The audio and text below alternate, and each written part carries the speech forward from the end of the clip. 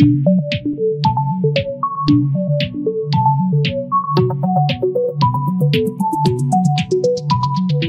to everybody, welcome back to yet another episode of our series Power People.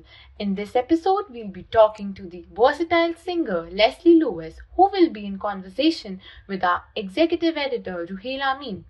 Do share your comments, views at the end of this video, and don't forget to subscribe to our website loudest.in for all the music business updates. All right. So my first question to you is: we recently saw you come back with a new album after a gap, and that too when a lot of your contemporaries, they have maybe kind of agreed that they are not coming back and releasing a new album in this age when the music has completely got redefined. It's not the way pure music lovers would see it.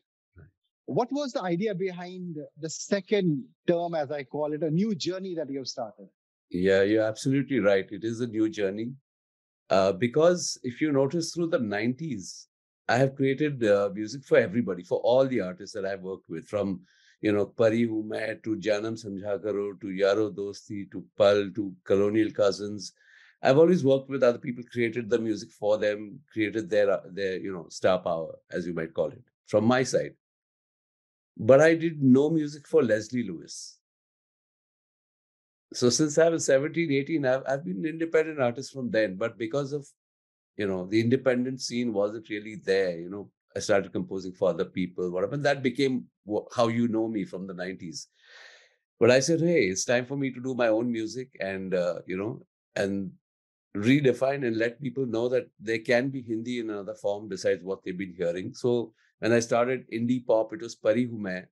And that was so different that nobody even understood Pari Hu Main till it got released in 91 January. And maybe by 93, people were kind of getting the hang of Pari Hu Main.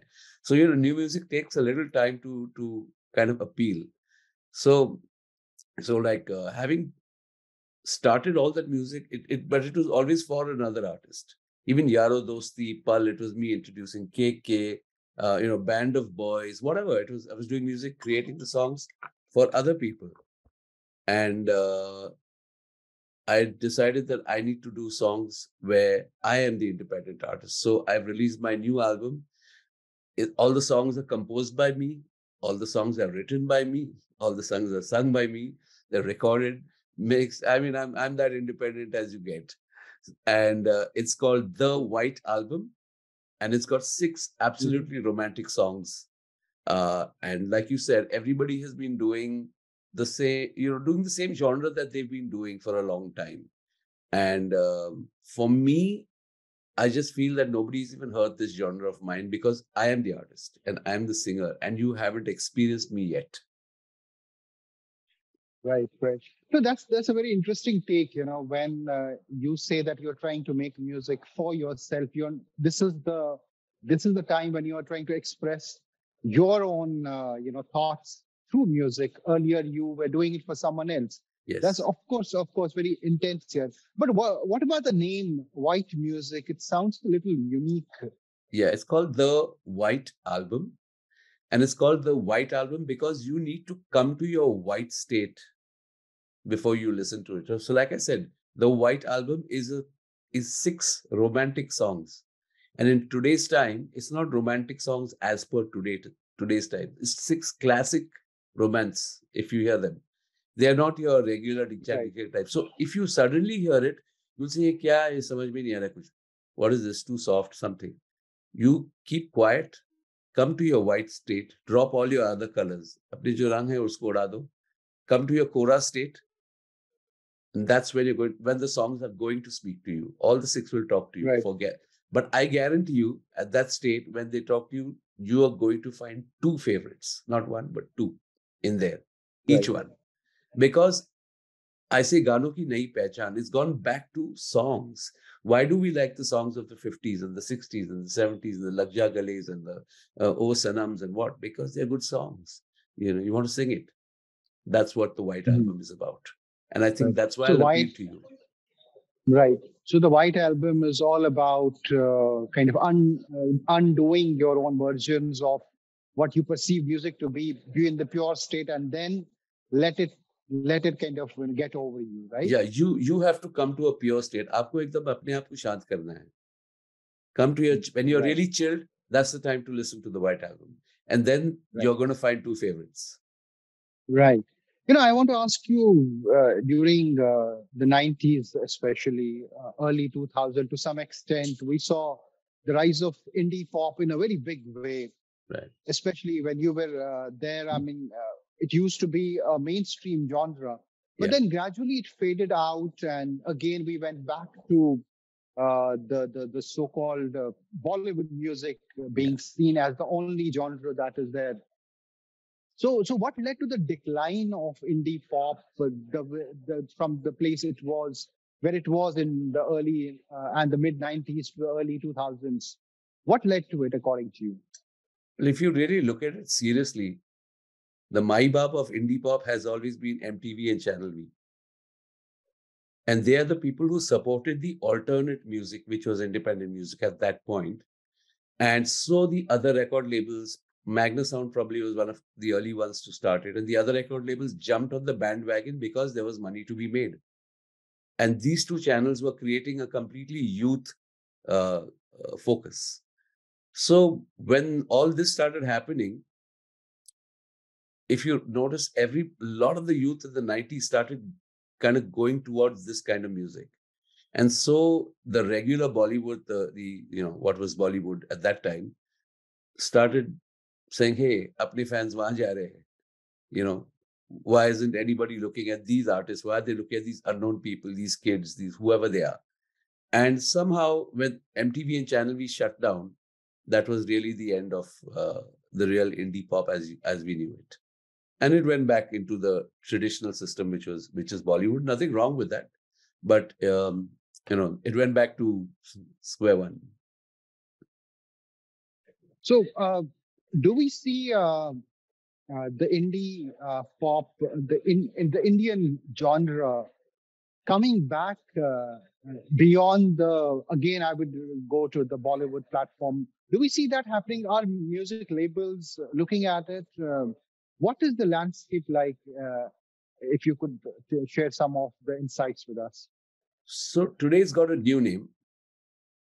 It's not a very new name. It's called independent music. So if you listen to Pari Hu Main, it was independent music at that time. You know what I'm saying? But it wasn't. If you listen to Yaro Dosti, it was independent music at that time. Pal was an independent. Colonial Cousins, independent. Band of Boys, independent. But the name was indie pop. Today, they've brought the word in independent, and then all the other artists who are not in Bollywood are exactly the same thing. It's just that they don't have the support of an MTV or any TV channel or any particular online streaming channel or something that's supporting them primarily. Like a Spotify, all the streaming channels are supporting music across the space. So it's not about only independent and not. They've got their different genres, but it's not about only this or nothing. So there's no specialized. So everybody who's in the independent zone today is like the new indie pop of India. Right. Right. And so I'm going to ask. Yeah. Sorry. Yeah. Please no, continue. carry on. Yeah. So my question is that we have the proliferation of platforms. We have digital, we have labels, we have television, we have film industry, whole lot of things. Are there more opportunities for independent artists to monetize their music than ever before? I think monetization is really ruled by the big babies, from before. They've always monetized it, whether it was in the early 60s, 70s, 80s, 90s. So record labels are really the monetizing spot.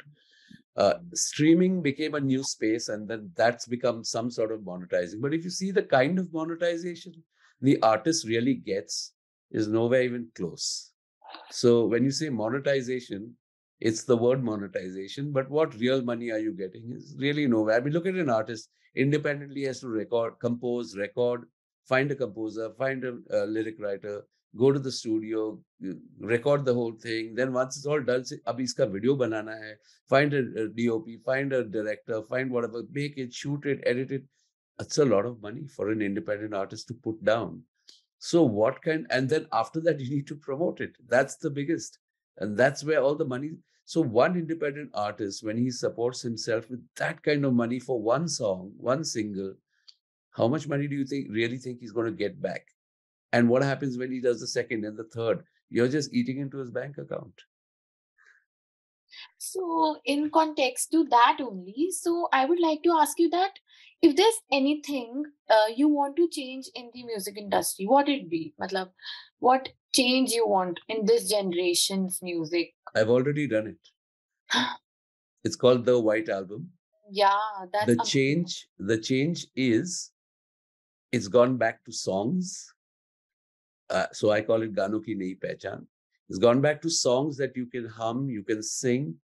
And if you play any of those 6 songs on radio, and if I play you any of those 6 songs and I ask you, आपने ऐसा गाना कभी, ऐसा sound, ऐसा गाना आपने radio पे कभी सुना है? You're going to say no. And that means it's not in Bollywood. It's not anywhere. It's the most independent sounding sound today. So if you really look at it, The White Album is, in my opinion, a fresh new sound in the Indian scene. It's organic, it's live, it's all one take, start to finish, like the old days used to happen. Like Lataji would sing and we'd all be playing start to finish. Ho gaya recording, khatam. That's it. That's the recording. And that's how the White Album was done. So it's back to organic music. It's back to organic songs. And I think it's a great platform for a new way of looking at Hindi music. I'm not saying it's better or worse than anybody. I'm just saying it's so different from everything else. And I don't need to tell you this in English. I'm saying press play and then be honest to yourself. So, tell me any artist you want to collaborate, any Gen Z artist in today's time, any of them? Right now, Leslee Lewis is the Gen Z Oh, artist. that's That's the one I'm collaborating with, because the residues of the 90s. that's the new upcoming Yeah, new. so the old guy is coming in with his experience and whatever, and he's collaborating with the young guy who wants to do his own music, and the old guy is producing this young guy, and I'm collaborating with myself. And if you notice, the first single from the White Album came straight at #1 across all radio stations. I have they sent me an HX certificate. The second week, they sent me another certificate saying it has maintained itself at #1. The second song, Pasa Hona, came in at #3. And the third song, Jannat Ki Raat, has come in at #6. And they've sent me the certificates of all this, which is across all radio stations in India. Now, my point is, there is no record label. There is nobody. Maine bus, I've just put the songs out, and somehow the songs are talking to the people, and it's gathering its own momentum. Yesterday, I released the 4th song. I previewed the 4th song, Dil Ne Ye Kaha, and I did the preview at 7 p.m. in a club, in a pub. Nobody comes at 7 p.m. 7 to 9 was the slot. It was house full, jam packed. And the response to all this new music is amazing. So I know the music is talking. Pari Hume talks to people. You don't have to tell them, iska aisa rhythm hai, vaisa, just play. And you like it. But you need to play it enough. So because there is no MTV and there's no Channel V and there's nobody here right now, you have to be your own record label and you have to support it in your own way. And it's going to take longer probably, but guaranteed everyone across the board who has heard these songs can put a finger and say, "Aisa maine gaana kabhi suna nahi," and I love it on the first listen. I don't need to hear it. Play it again for me. Let me hear it again. No, press play, and there is definitely love right there because the songs are working. It's not me. It's not me, the singer. It's not me, the artist. Just songs. And I think people need to go back to songs, and that's missing from 2020. If you see 2020 to 2010, it was kind of declining. 2010 to 2020, it's kind of like everybody's remixing everything. They're doing mashups. They're doing all kinds of things. I'm saying, where are the songs? Why are you singing old songs? Sing new songs that sound as good as the old, that make you feel as good as the old songs. And I think that's what the White Album has achieved, and have three songs already a hit. I mean, out of a song of six songs, an album of six songs. I mean, certified hit. Usse zyada, what can I ask for? I mean, God is good. I mean, the music is talking, and I think that's really the magic, which is the new space in the Indian music scene, I feel, today. So you have seen it all. You have been in the industry for 30 years now. Right. So far, so good. How was your journey? So far, so good? My journey's been fantastic because as a young artist, I was 16, 17. I was playing in a street band in Mumbai. I used to play on the road for Ganpati festivals, and literally on the road. From there to playing with Louis Banks and then R.D. Burman, Lakshmikant Pyarlal. I've just, and then starting my own kind of jingle company and doing all dood dood dood and Mango Fruity and all those jingles that everybody knows now. And then I've done practically every big brand in this country. I've done music for practically everyone. And then to start your own kind of music, which became it, Pari Hu Main, Janam Samjha Karo, and it became independent music, and then start your own band as Colonial Cousins, and then you get world acclaim, and you got your Billboard Awards, Las Vegas, and you get your MTV Awards in New York, and you're the only Indian artist to perform on the original MTV Unplugged in London. You're the only Indian band. It's been a great journey. And then they come to you and say, hey, sir, can you do Coke Studio for us? And we'd like you to present Coke Studio to India. And then you introduce India to Coke Studio. So you're just on that journey of a road. After Coke Studio, 2011, 12, like I said, the songs have been slowly missing and everything's kind of getting more into a marketing space. You've got to be a good marketing guy to get your song up there. Doesn't matter if you can sing well. Doesn't matter if you're a good artist. I can get you and I can make you a star. I think that's what the marketing machine has proven. And it's a good thing and it's a bad thing, depending which side you look at it. But I'm just saying, ki bhai, if you really want something you want to take something back with you, it's got to have a song. And that's why I came out with the White Album. And because the artist called Leslee Lewis is finally being born and doing his own thing, and the kind of love that I'm getting for these songs, not just by people listening to it and saying I love it, actually getting an aircheck certificate for the first, second, third single, all. So something is happening, and somewhere that whatever I lived for, the music, and I live for, is still very valid. It's about the music. It's not about the artist. It's not about the, any great artist needs a great song. Without a great song, the artist, the best voices in the world can't sing unless they have a good song. Why do you listen? I mean, Lataji is amazing, but why do you listen to 100 songs out of 1,000 songs? That 900 songs has the same angelic voice of this country. Why don't you listen to those? No, ye dasi lag ja gale, this thing. Why? Because it's the composition and it's the song. And I think maybe that's maybe a strong point. That's why you've got a Pari Ume, Janam Sanjagaru, Yaro Dosti, Pal, Kai Zala. I've been composing songs for so many artists. So me, the composer, that same composer is now composing for this young artist called Leslee Lewis. And that's the collaboration. Yeah, that's great. That's great. So any upcoming projects lined up? Well, What's the future? my future has Oh, just begun. yeah, So, I know like I said, the White Album is out. yeah. It's three songs And have new been album. released. Three songs have been released. They're all certified hits. Fourth one got released yesterday. Two more songs left somewhere down the line. And then it's not going to stop because you're going to see the other side of me. ये तो बहुत romantic side आपने देखा है. It has just started. थप्पड़ नहीं खाया ना मुझसे. You haven't got slapped by me yet. So that's, I have a nice guy, sweet guy on this album. But there's so much more music I do beyond just romantic music. But this just, like I said, this is a start. So you're going to see Leslee Lewis like you've never seen him, from when he was 18 years old. So can you sing one of your favorite from your album, the latest album, the White Album? Can you sing? Okay, so I wouldn't suggest singing anything from there. I'll tell you why. Yeah. Because you need to listen to it in a very chilled out zone. One. Secondly, nobody even knows the songs. They're not, they're not your what's playing. Only 2-3 lines. Only two. But let me sing you something else. Yeah, something else. So let me sing maybe.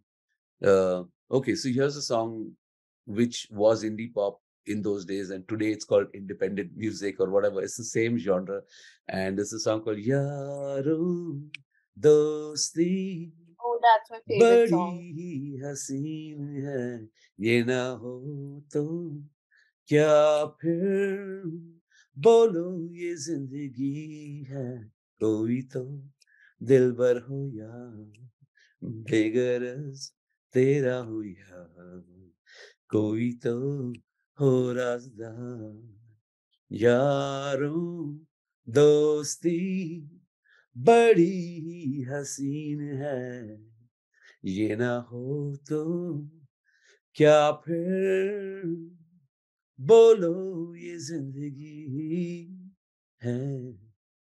And I guarantee So you, if you good. listen to, Amazing. It is my favorite song so far. wow, but I guarantee you, if you go and listen to the White Album, you're going to feel, ये वैसा ही For type का sure. गाना है. If I loved Yaro Dosti, I'm going to love one of those songs in there because it's got the same magic. Vibe. Yeah. Yes, So it was great. It was our pleasure for having you here on Loudest for the first time, I guess. yes, We're for the having you first here. time. Yep, So thank you so much for your time. pleasure. We And would love to see you again on this platform. Thank you. look forward. Thank you. Thank you. Bye, Ojasvi. Bye. Take care.